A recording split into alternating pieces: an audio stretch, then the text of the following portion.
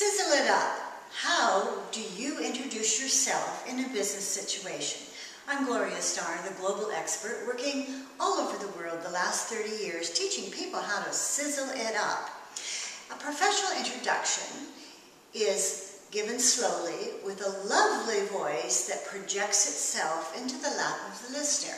So I might say, hello, I'm Gloria Starr, international business coach working with people to help them present themselves in their very best. Now, the person that I'm speaking to then should introduce themselves to me. If they don't, it may be a lack of confidence or they're just really not sure what to say. So I say to them, and you are, with an open-handed gesture. And then they should come back with their name. Now, people remember you if you are sizzling in some way.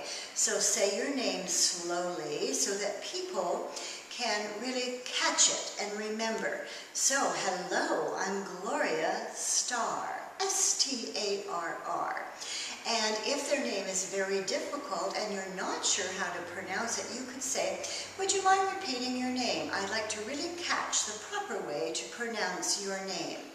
I often ask people which country or culture they're from or what their nationality is, because we have a very global climate these days and there's so many people with unique names that may be difficult to pronounce.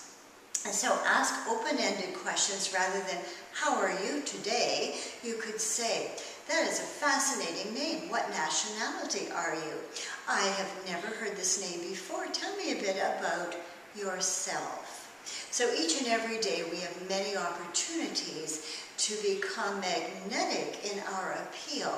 And showing confidence and self-esteem means that the shoulders are back and the body is aligned and the chin is level. And you become magnetic in your appeal. You have to sell yourself first, prior to your product or the knowledge that you have. Gloria Starr, global expert in image, etiquette, communication, and leadership excellence. I'd be simply delighted to work with you and your company.